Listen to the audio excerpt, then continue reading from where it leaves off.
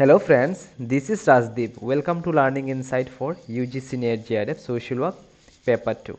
In this channel we are discussing for UGC NET JRF Social Work subject, and this channel is also helpful for MSW and BSW for their student for their study material concern.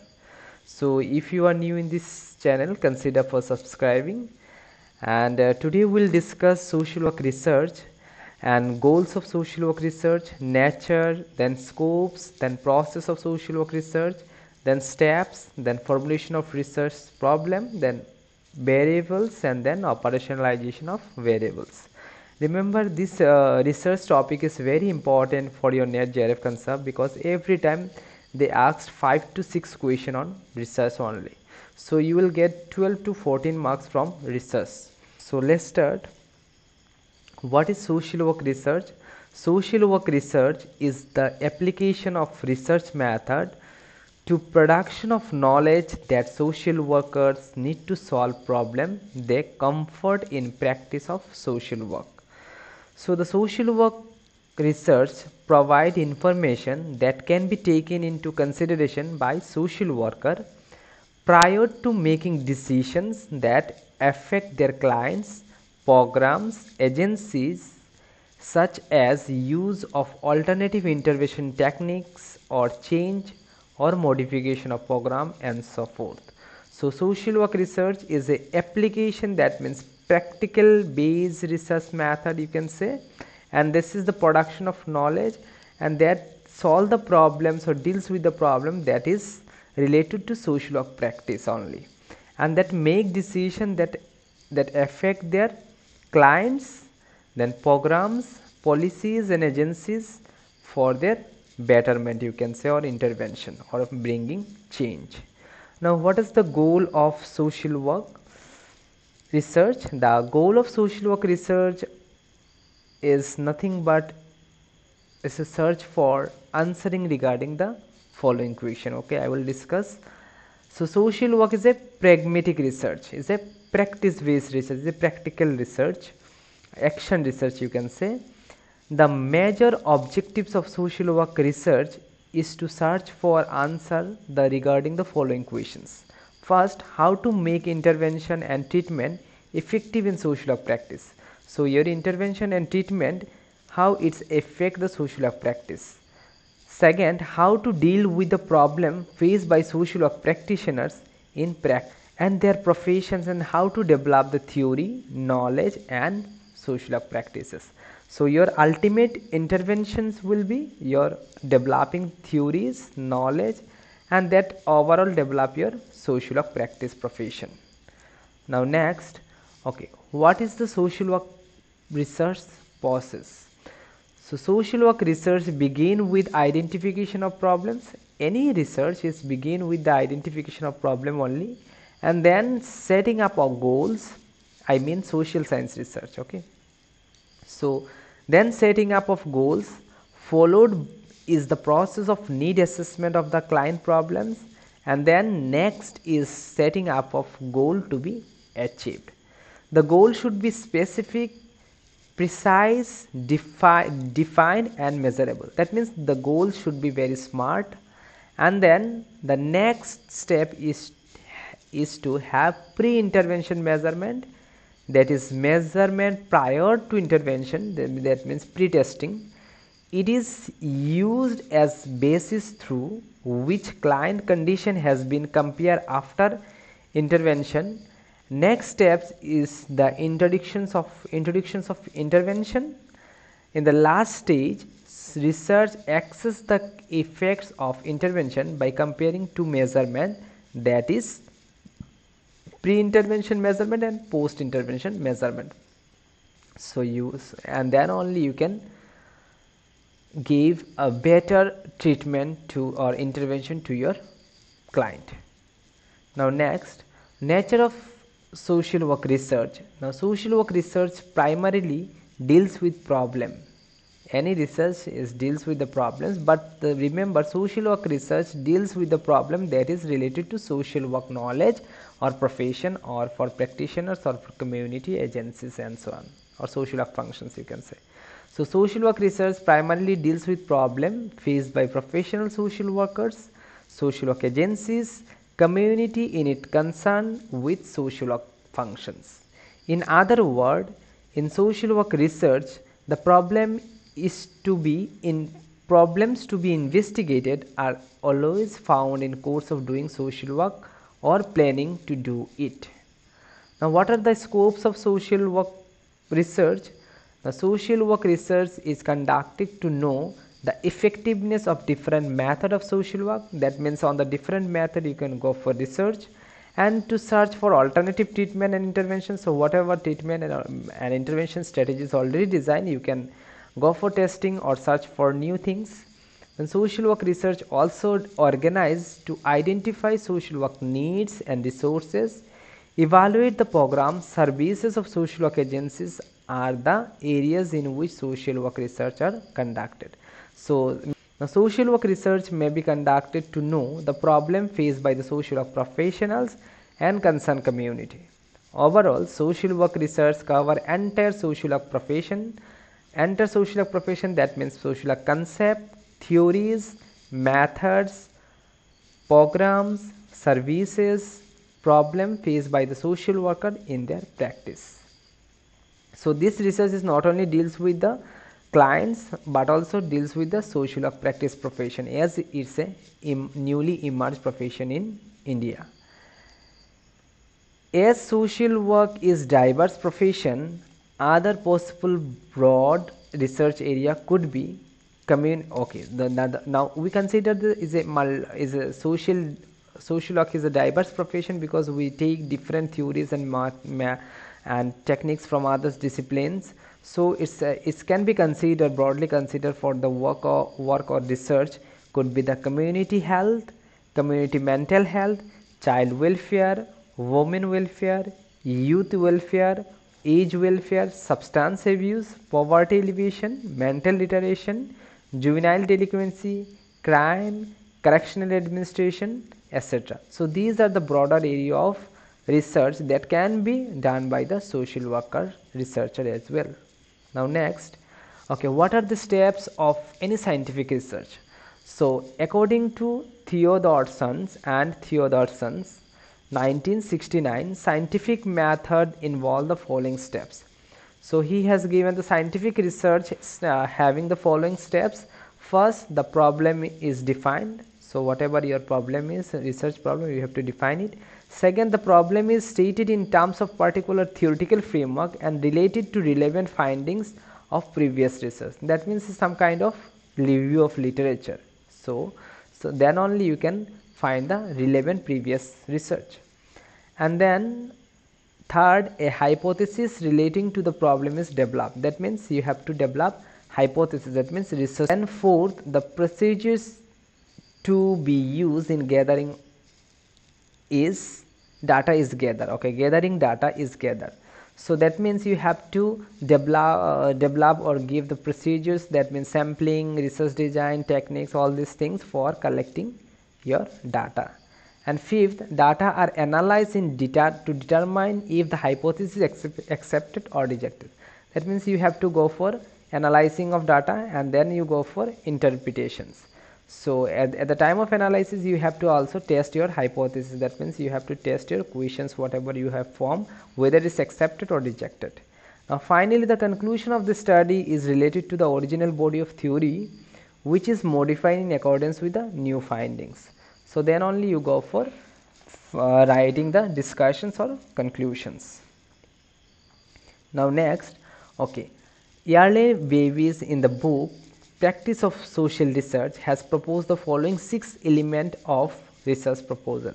So he has given the 6 steps of research proposal or research problem formulation, or you can say research proposal writing. First, problem and or objectives. So what you have to do is stating what is to be studied in the objectives or problems, its oath and practical significance and its contribution to the construction of social theories. So that means you have to problematize the things or you have to objectify the things what you want to do.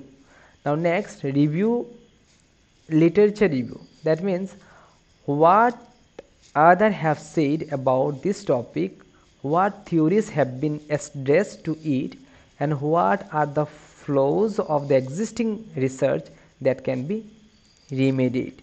That means you have to start read the existing knowledge exist in the world, that you have to go through this topic and all that you want to cover in your research study. Now next, the subject for study. That means from whom the data to be collected, how to reach persons who are available for study, whether selecting sample will be appropriate, and if yes, how to select this sample, and how to ensure that research that is being conducted will not harm the respondents. So that means you have to give your designing your research design, or you can say sampling or sampling design technique. All this you have to mention in this area, that means subject for study, and how this study will not harm for the society or for the respondent, that you have to also mention. Now then only you go for measurement. Now measurement is determining key variables for the study and how these variables will be defined and measured. So in that measurement you have to identify the variable, that means question which to be answered by your study, and that have to be measured or defined. Now data collection method, determining methods to be used for collecting data like survey or experiment, statistic to be used or not. So again you have to what are the tools or techniques you will use for collecting your data, whether you want to data in a text form or whether we want to data in a statistic forms, that you have to ensure, and accordingly you have to collect the data. Then you go for analysis. So spell out the logic of analysis, whether variation in some quality are to be accounted or not, and the possible explanatory variable to be analyzed. So analysis means you have to whatever data you have collected, that you have to go for analyzing, whether in the form of quantity or qualitative. Now next, Horton and Hunt 1984 have pointed out 8 steps in scientific research. So again he have given 8 steps. These all are same, whatever way they are saying. A different writer have saying the different way, but all are the ultimate the same. You have to follow these steps in your research. So define the problems. In the first he has said define the problem. What is the worth studying through the methods of science? That means why the study is important, you have to define. Why this problem is important to study, you have to define. Review of literature, so the error of the other scholars may not be repeated. Means why you have to do review of literature, because you have to be sure that this the mistake that have done by other scholars, other researchers, that should not be repeated by yourself. Then formulation of hypothesis, a proposition which can be tested. That means your assumptions what you want to test. Then plan of research design, that means you have to outline the process for how, what, where the data is to be collected, processed and analyzed. These procedures or scientific method you will discuss. Then collection of data, actual collection of facts and information in accordance with the research design. So it will mention how you will collect the data, which method you will apply, which technique you will be applying for your collection of data. Then analysis of data, how you analyze, whether you tabulate, compare, then the take data making, whatever the tests are necessary to get the result. Then draw conclusions, whether the original hypothesis is found true or false and is confirmed or rejected, or are the result inconclusive, what has the research added to our knowledge, and what new questions have been posed for further research. So that you have to draw in your conclusion. Then replicate the study. Although the above mentioned 7 steps complete in a single research steps, but research findings are confined by the replications. So it should be replicated. Means that means the findings whatever you are seeing, and this is not exist in the society, or it's not replicated in the society, then it cannot be a true research.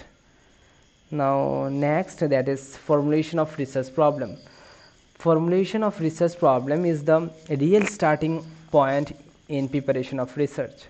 The research must have clearly formulated research question at the time of taking up the research, otherwise they may have some loosely connected ideas about what should be researched and might be confused with further course of actions. So because your problem should be formulated properly, otherwise you will be the trackless, and then the research question have to be related to three aspects: what, why, and how. What question seek description, why question seeks explanation and understanding, and how question seeks intervention to bring change. Now Zygmunt 1988 has said that the formulation of research problem is to be linked with the following questions: what is the purpose of your study? How much is already known? In addition, information necessary? Is addition and information necessary? What is to be measured? How is to be measured? Can the required data be collected? Either the respondent give correct information. If is the present time appropriate for undertaking research? Is money and time adequate for the research? So these are the research problem. While we formulating a research problem, we have to be connected with this kind of question. Now next important point to be borne in mind while selecting a research problem. First one, the problem should be focused on assessing relationship between two or more concepts. It not on depend on single concept or relationship. It should be stated clearly without any confusion. Then general problem should be broken down into sub-concept or several research questions. If that means your specific question should be there, then it should be possible to collect the information relating to research problems. Then research problem should represent moral and ethical position, that it should not be immoral or it should not be it should be meet the ethical position of your research. Now what is variable? A variable is an empirical property that takes two or more values. For examples, I have already discussed. For example, if your gender is a variable, that means your question, then your value will be male, female, or transgender, or any other options. So logical set of attribute or anything varies from person to person is a variables. So it's a vary from person to person also, and it's a empirical property. Now operationalization of variable: for any inquiry, accurate definition of concept and variable is considered as very essential. So operationalization of variable means you just the way doctor do the operation, likewise a researcher also operate the term what he is used in his or her research. For example, if you are using the child labor or child in your research title, then why how you want to define the term child in your subject matter concern or in your research purpose? So that you have to be defined, or that you have to operationalize. So operationalization is the process of converting concept in their empirical measurement or of quantifying variables for the purpose of measuring their frequency. For examples, regular students of a college may be operationally defined as students who attend more than 70% of the total lecture. Or in measuring level of intelligence, a person having a IQ less than 75 is identified as a feeble-minded, of 100% as an average person, and more than 130 as a genius person. So here the operationalization of definition of the term students. So they have defined the regular students in a different way. Likewise, you have to define also what do you mean by child in your. So this is all about what I have shared. If you like the content, then please consider for subscribing, and do like and share it with your friends as well, so that others also get help, and do like so that I can get motivated. Thank you. Thanks for watching.